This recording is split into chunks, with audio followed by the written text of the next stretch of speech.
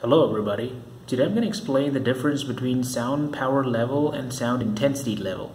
Sound power level gives information about the sound power of the source, whereas sound intensity level gives information about the distribution of sound energy or the concentration of sound sources in a source.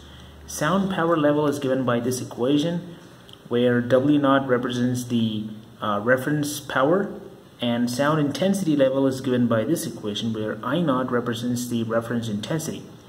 So now sound power is a scalar. It doesn't have any direction, whereas sound intensity is a vector.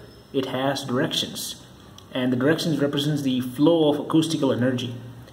Sound power is always positive, where sound intensity can be positive or negative based on the direction. The intensity toward the observer is positive, away from the observer is negative. Now sound power doesn't change with respect to distance or external conditions. For example, this pump may have a sound power of 80 dB, and that value stays the same no matter what. No matter if you're going far away or closer, or the temperature drops to 0 or to 100, it doesn't matter. The sound power is the same. Where sound intensity will change.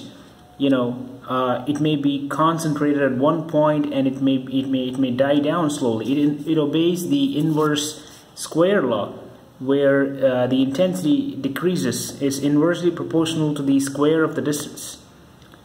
Alright, sound power and what you hear is always sound pressure. You don't hear sound power or you don't hear sound intensity.